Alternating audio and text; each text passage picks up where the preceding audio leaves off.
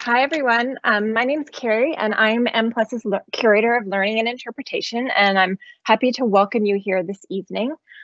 M+ will open to the public next year, and so in the lead up to our opening, we'll be offering a range of online and hopefully in-person programs while we count down to our launch. Today, we're bringing to you the first in a series of talks with our curators as they introduce pairs of objects in the M+ collection. So the Canadian Centre for Architecture in Montreal has challenged us to try out one of their recipes for public programs. We chose the recipe, How Did You Two Meet? The recipe kind of goes like this. Pick the oldest object in the collection and then pick the newest object in the collection. Then we have the curator introduce the two objects and narrate a story that connects the two. So today we are diving into the world of the design and architecture collection. First up is our lead curator, Ikko Yokoyama, who will introduce you to two objects from the design collection. Once Ikko has finished, we'll hear from Shirley Surya, who will introduce us to two objects from the architecture collection. They each have no more than 10 minutes, and then we'll leave 10 minutes at the end for questions from all of you. Please feel free to type them into the chat window during the talk, and we'll make sure we ask them to our presenters. Those of you who want closed captioning, look for the CC button on your screens, and that way you can see the text typed into your screens. So let's get started. Ikko. So hello, everyone. Thank you for joining us. I will talk about the two objects tonight, but before I go into that, I will quickly tell you about what we have a design architecture collection at the M+.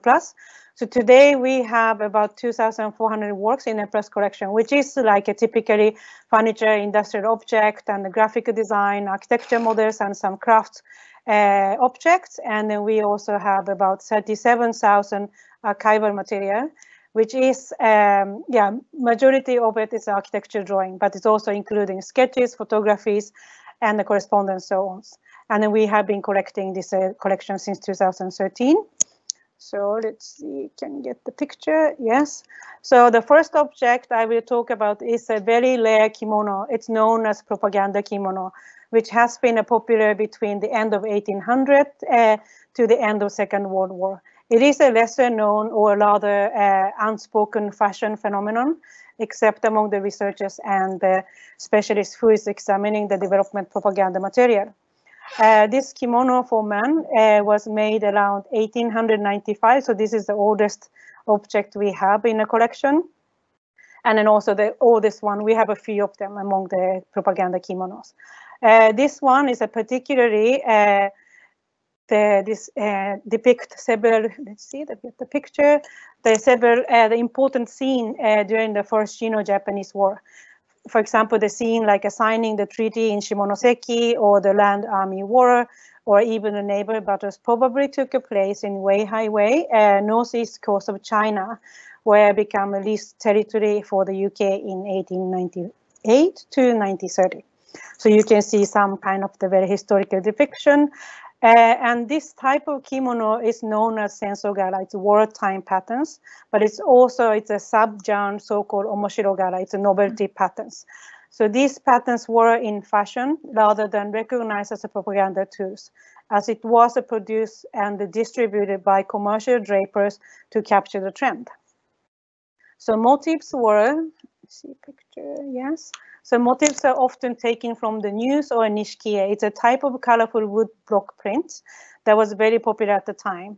Nishikie print was widely used by the publishers to illustrate newsworthy topics such as fashion, technology, and the war-related news.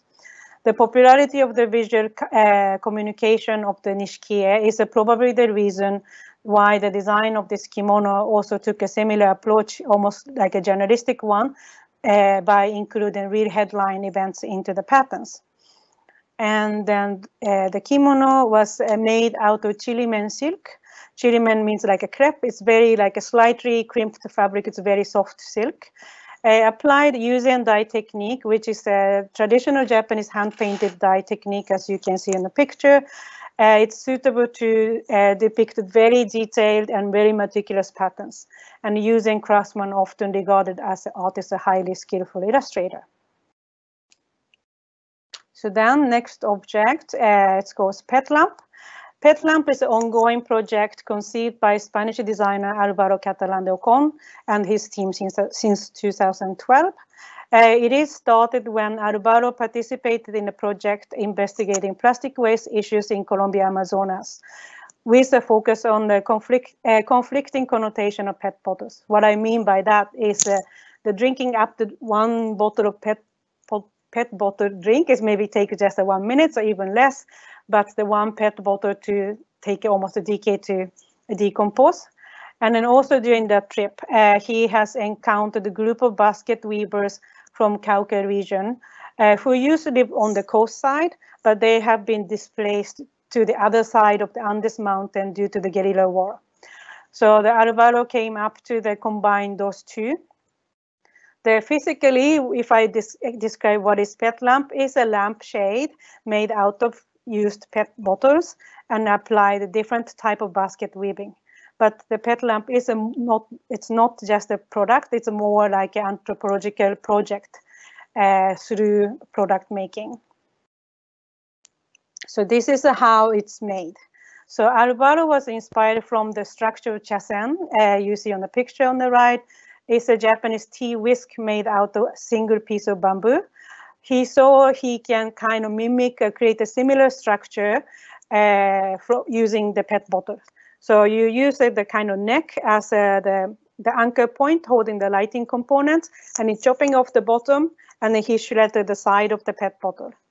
So then the shredded side turned into warp. A warp is a terminology used for textile. It's a sled going the vertical.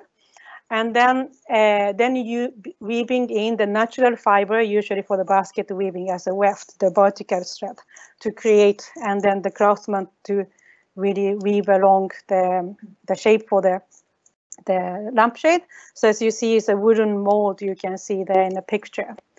Then the successful point of this project is the designer managed to balance the standardization of the products for the global distribution to secure the steady income for the artisan, but at the same time made all the products unique. As you see in the picture, it's very amazing. The lady, she makes the lampshade almost as she dress. So he allowed to each craftsman, so it's a standardized, mechanics and the shape, but all the artisan can apply their own patterns and colors as they like, and that will be the different culture. For example, the first group of people, the Cauca people, they have weaved like the motifs of fish or waves to kind of commemorate their lost home. See the pictures, yes. So that's also from Chile and Africa. So since the Álvaro's team has been continued to work on the pet lamps, almost one pet lamp project each year in different countries. And then also they goes where the plastic waste is and the basket weaving. It's no doubt you can imagine pet bottle waste is everywhere in the world, but it's also the basket weaving is a relatively strong remaining craft in different tradition and different culture. So what I said, they have been doing in Chile, Ethiopia, Japan, Australia, Thailand. The latest one is Ghana. So the challenge is now to connect these two. That was my challenge today. So technically, there's 127 years in between these two projects. And then it's not that often maybe you will see this together in the gallery, but this is a kind of the challenge. We try to make it a connection. And then at first I thought it was probably very difficult, but actually I found that, yeah, it's quite many sleds. Like A is a craft. Both projects need a very highly skillful craftsman to conceive, and then to using craft technique. And then also using a craft as to make a product for distribution. So it's both a very commercial product. It's not just a one-off, just domestic use. It was a product. And also, of course, the aspect of weaving textile. But perhaps the most important or interesting one is that this journalistic aspect. Like a pet lamp, as you understand, each pet lamp is almost like reading the journal to understand what's happening in the world, which is a kind of global story, but it's also the related specific stories. And the kimono also depicts very specific events and the history. But from there, so not only learning about what's happened during the wartime, but it's actually we can learn about the culture production, what's been going on during the wartime. So those kind of visual cues are loaded in the both works. By decoding those works, it reveals the geopolitical circumstances of each time. So I will leave the clicker to Shirley. All right. Hello. Good evening, all. Thank you for joining us after your dinner. I'm Shirley, design and architecture curator, and supposed to share two objects from the category of architecture, which you might find kind of, like the second work may not fit very neatly in that category, but that's the point. And so the first object right now is what you see here. It's a drawing of Imperial Hotel in Tokyo. It's actually a drawing or a sectional drawing of a stonework of a rail of like a stairway by Frank Lloyd Wright. And so for those who know the name of Frank Lloyd Wright, you may understand why this work is in our collection. But just to share that this drawing was acquired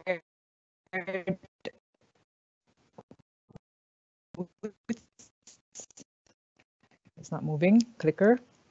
Yes, there you go. Okay, together with these other 5 other drawings. And as you can see here, they're all kind of fragments of a very detailed design of the hotel itself. Everything from like the corner of between a wall and the ceiling to do with like foyer of the fireplace, all of that kind of detail. And this is basically, of course, the rest of the project archive of this is with the Frank Lloyd Wright Foundation in Colombia.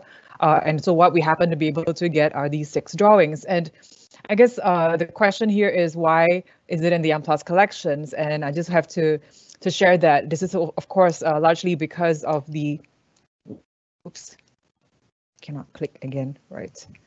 All right, largely because of the importance of the project itself, which is the Imperial Hotel in Tokyo. And this is a picture here taken in 1960, before it was demolished in 1968. And you could imagine, the massive scale and the kind of grand design, how much of an instant landmark it was in Tokyo in the 20s or even 1920. And so at that point, this project really spoke of Japan's kind of like ambition for modernization and internationalization. And that's why even hiring the architect like Frank Lloyd Wright for this project really spoke of its cosmopolitan ambition. And so it is a kind of story about transnational and transcultural production that M+ is very interested in, because such processes of designing actually requires a kind of taking on a very different framework, or multiple frameworks, as well as, of course, the idea of like what it means to actually design in Asia for someone who is not from Asia, and so on and so forth. And of course, the other reason is, of course, the importance of Frank Lloyd Wright himself as a very influential architect. And so Frank Lloyd Wright it's just 2 houses, one of his very famous houses. It seems to run from before and after the Imperial Hotel, and he is actually known to have really completely transformed the development of modern architecture in the States in the turn of the 20th century, because it was no longer about copying a particular kind of form from Europe, but it's really about designing something that is really speaking to the place, to the site, to the materiality, and to the time. And so that's the influence of Frank Lloyd Wright. And I think the question here is how he ended up being able to design a project in Tokyo. Actually went back to the fact that he himself is a collector of Japanese prints, woodblock prints. In fact, the very first Hiroshige exhibition was actually organized by him. And some people have actually had this, conjectures of like, oh, in what way does his composition have to be, influenced by these prints? And of course, it's just a question. But I think more importantly, more than just whether Japan influenced him in that sense, he really has a very deep interest in the city itself. And so he already at that point visited Japan even before this project, And as mentioned before, this project was highly important for him, and it really transformed the scene, not just in Japan, but also for his career. And I guess I have to bring up that this drawing, again, it really kind of signifies the idea of like a collaboration between Frank Lloyd Wright himself, but also with the local architects and craftsmen in Japan. And so he's known to have produced a set of drawings in Chicago before he went to Japan. But then when he went to Japan, he had to kind of change all of them. And this is largely because of the kind of a craftsmanship that he discovered that he could actually be working with. And so a drawing such as the stairwell at the very right corner is actually a poem there in kanji. And so it's just like a little kind of notations, even if it's nothing to do with the design itself, that shows that the involvement of local draftsmen and architects in his project. And so it's really a collaborative thing.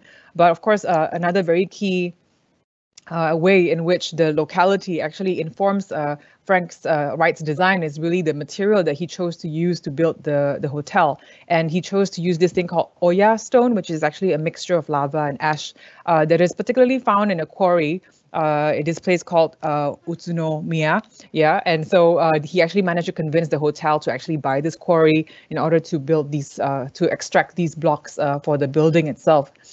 And so I think, I think another thing that's really important about this Oya is actually fire resistant.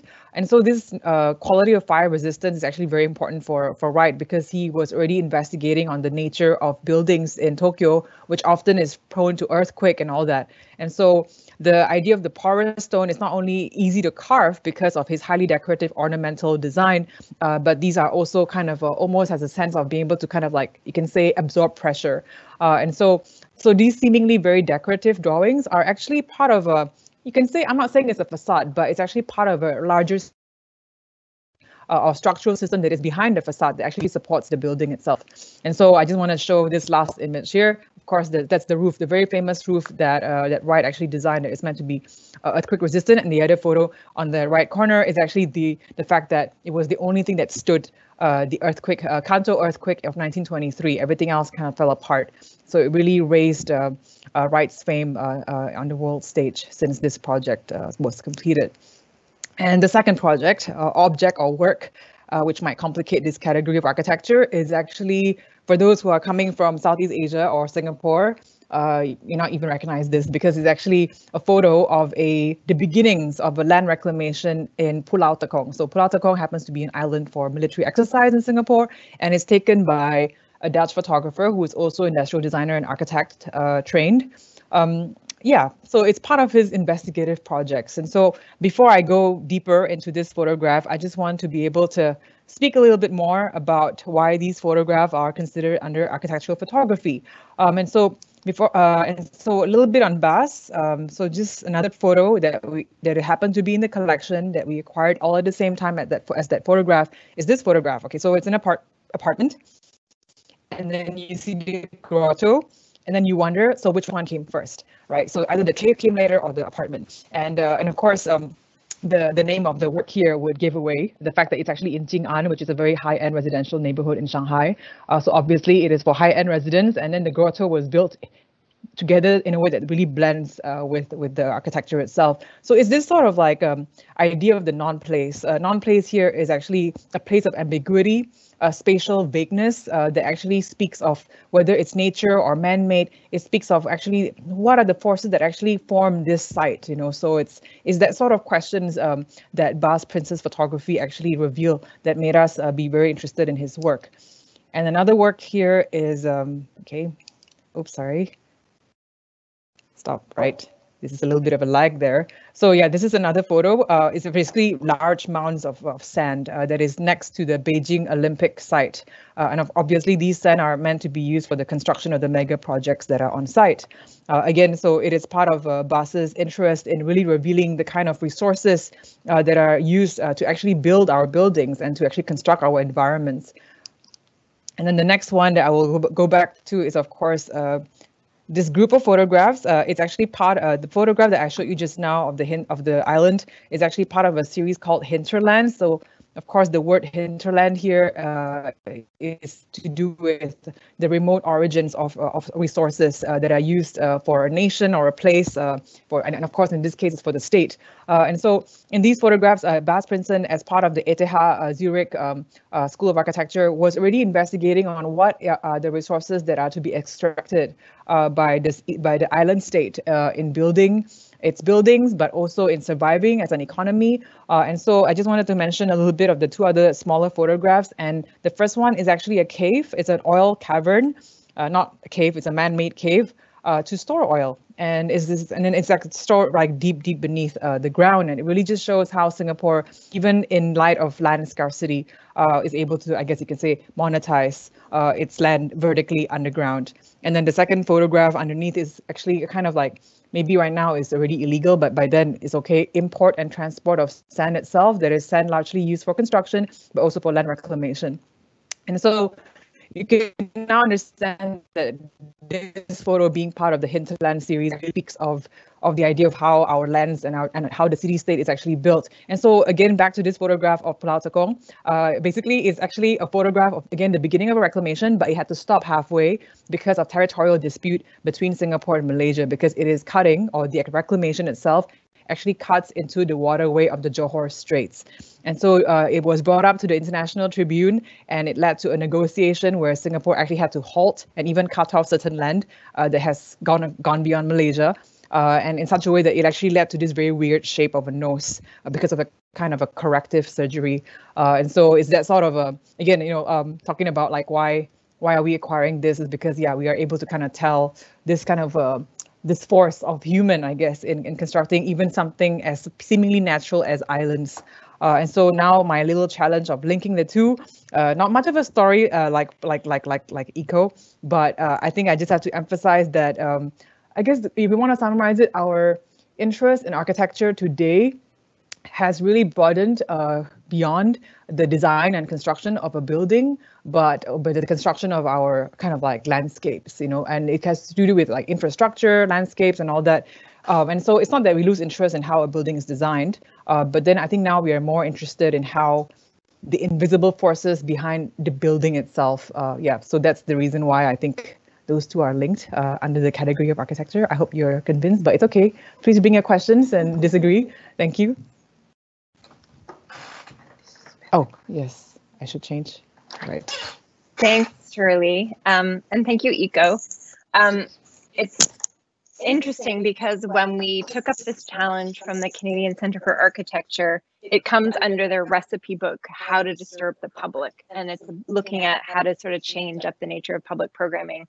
And we were sort of joking that it was more like how to disturb the curator, because we were asking you to do something that you might not normally be thinking of, because we kind of use this time, those two different time periods, to make the selection. So it was a bit random in that you didn't know what you were going to get. So I think how you guys managed to link those objects was really fascinating. And certainly I hope it gives all of us new insights into how you might think about the collection display.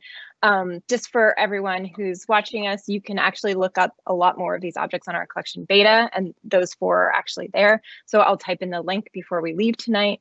But we have a few questions that have come in from the audience, so why don't I share those with you guys? And I'm going to start with the first one to Shirley, because I think it comes from, it's sort of a natural jumping off point from what you were just talking about, which is, how do you distinguish between architectural photography and fine art photography with architectural elements, like Michael Wolff's Architecture of Density series? And we talked a little bit about this before, like what makes that an architecture object versus an artwork photograph. So maybe do you want to talk a little bit about that? Again, I think there's many where meet. Okay, all good. So I think a great question. In fact, I would just, I would just say that, again, this is my own view. I'm not a fine art photography kind of a specialist. Ikko probably would have other thoughts as well.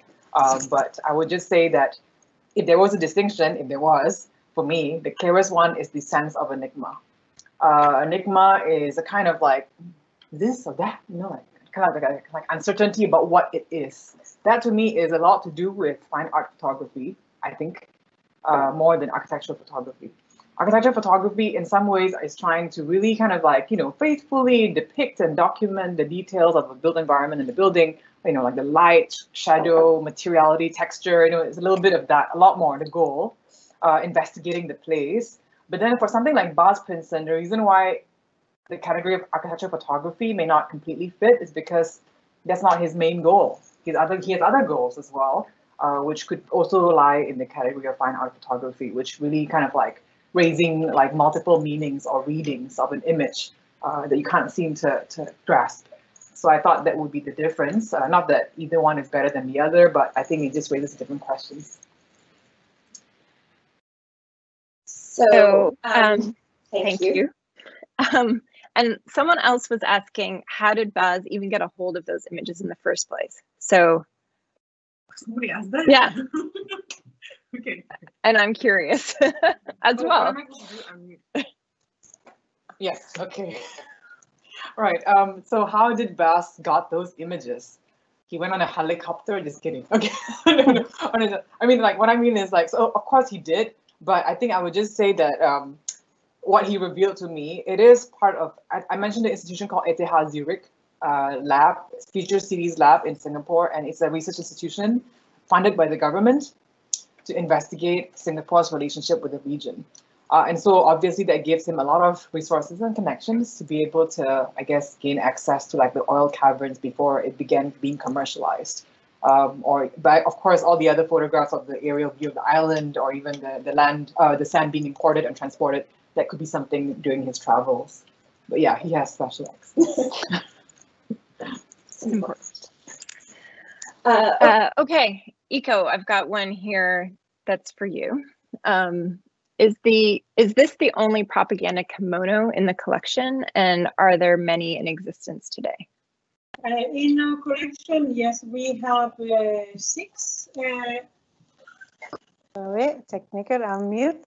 Yes, we have a few. As I remember very correctly, it's 6. So we have like one, even like a children kimono. So it's so the one I showed you was the oldest one, and then we have like the children one when it comes to the more closer to the Second World War. So that the technology become different for the kimono printing become much more popular. So there's like you can find a little bit easier like the kimonos from 30s and then 40s, but like from one I show from 1800s, very rare. But I think we have like 3 kimonos, 1 obi, the welt, 4, and then even like a furoshiki, it's a textile wrapper too. So we have 6, 7 objects related to propaganda textile. Great. And then another question, just following up on the kimono. Where did the term propaganda kimono come from, since it wasn't necessarily considered propaganda back then? Well, it's a genre, so it's like it's not how we terminology. So like just a little bit when we need to search some more the research and then the publication and so forth. That's a kind of widely called because it's those type of textiles not only in Japan. So like in the US or in Europe, you can find the war motif kimono. So it's not like it is like a war textile. That's also another way to call it. But it is like also capturing the event of the history, but also the kind of patriotic ideas. And then, so it was maybe not like a proper, also we can also question ourselves if propaganda, it has to become from just the state message, but it's also kind of, we can be very unconsciously supporting that. But it is like it was just a terminology. Often we use it like when we search the wider material. Thank you. I'm going to ask you guys one last question. Someone said that they would love to hear the curators narrate from a visual art object to a design architecture object. Is that possible? So. Yes, absolutely. that's almost like a M+ mission. We have Museum Visual Culture, and then we also like this. Yeah, it's quite amazing. It's like when we do the acquisition, so we always have already dialogue between visual art team. So it's not like we just discuss what is design architecture and we just acquire own collection. We are actively already finding the connecting the links and then even stories, almost like a tagging along the. So, also the previous question of photography in, the art photography or architecture photography. So we are very actively seeking for, and then, yeah, it's definitely in our mind, it's coexists very much. And then also even when we think about the exhibition planning as well. So, yeah, so you will see it partially here and there in our, once the museum is open.